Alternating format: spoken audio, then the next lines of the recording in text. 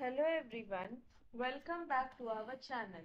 Today we are discussing interview question and answers for Salesforce Certified Platform Developer 1.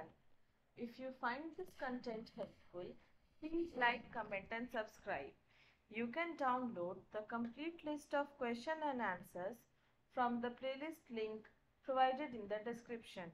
Do share please. The question is, what is the Aura framework in Salesforce? Your answer should be, the Aura framework is a user interface framework for developing dynamic web applications for mobile and desktop devices. It supports the development of reusable component and is used to build Lightning component in Salesforce. Aura provides an event-driven architecture and a rich set of UI components. Our next question is, what is the difference between with sharing and without sharing keywords in Apex? Your answer should be, with sharing enforces the sharing rules that apply to the current user. This keyword ensures that the Apex code respects the organization sharing settings and user permissions.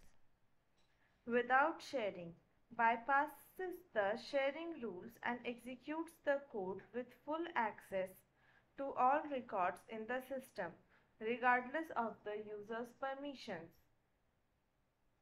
Please have a look at the given segment.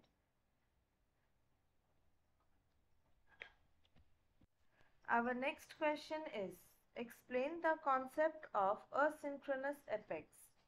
Your answer should be, asynchronous Apex refers to executing operations asynchronously outside the context of the current transaction.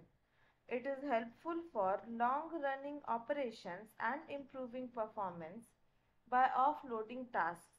Types of asynchronous Apex include future methods for call-outs and operations in the background, batch Apex for processing large datasets and manageable chunks, queuable Apex for chaining jobs and handling more complex jobs than future methods, scheduled Apex for scheduling Apex classes to run at specific times.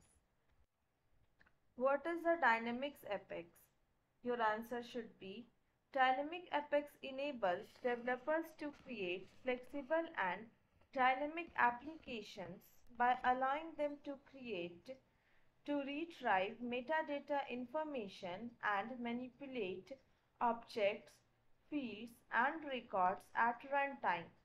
Key features include accessing S-object and field describe information, dynamically building and executing SOQL queries using dynamic DML operations.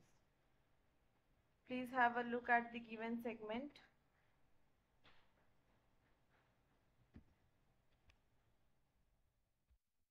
Our next question is, what is trigger.new and trigger.old in Salesforce? Your answer should be, trigger.new, a list of new records that are attempting to be inserted or updated, available in before and after insert and update triggers. Trigger.old, the list of old versions of the records that are being updated or deleted, available in update and delete triggers. If you find this content helpful, please like, comment and subscribe to our channel. Our next question is, explain the use of Apex email services.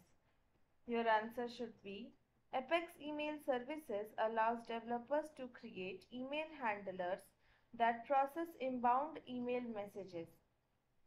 Email services are used to automate the processing of email, such as creating records based on email content or executing logic based on received emails. Please have a look at the given segment.